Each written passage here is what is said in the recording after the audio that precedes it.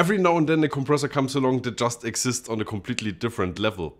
Today is one of those special days. Let's test the Bass Compressor by Empress Effects out of Canada.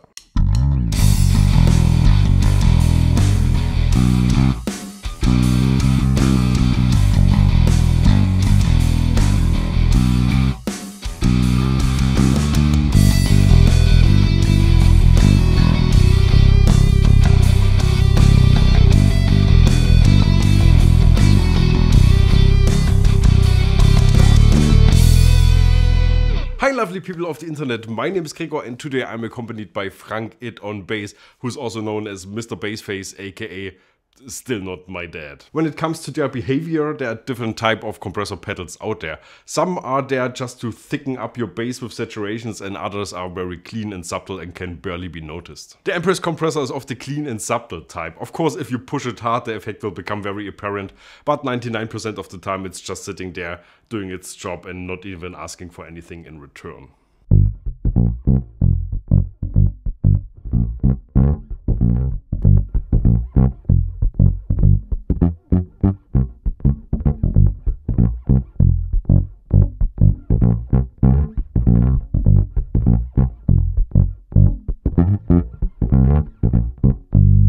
What makes this compressor special is its clean, noiseless sound, it's the speed it's able to perform at, and it's the amount of control you get. This is obviously none of these oversimplified two-knob compressors. This is more designed like a studio unit, and it's for those who like to get their hands in there and to adjust everything to perfection. I mean, just look at these indicator LEDs. Look how fast and exact this is. I've never seen something this proper on a compressor pedal before.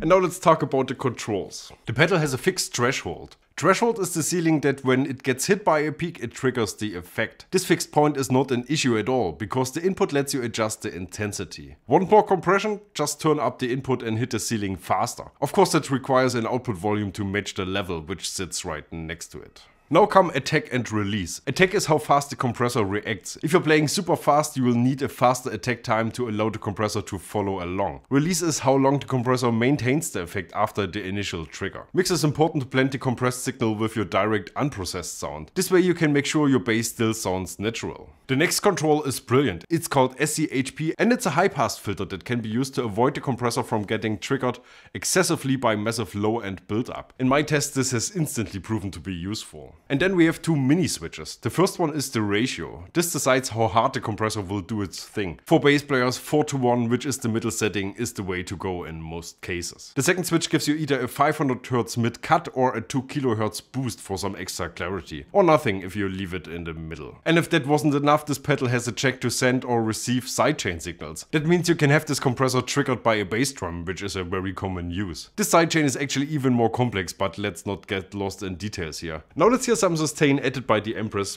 Bass Compressor.